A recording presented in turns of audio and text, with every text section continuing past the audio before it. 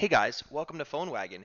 So what you want to do to verify a PhoneWagon static number with your Google Adwords account if you're getting disapproved is you need to actually link your Google Search Console. So what you want to do is you want to click on the settings right here, go to linked accounts under setup, okay? Once you're in linked accounts, you want to scroll down and you want to go to the Search Console.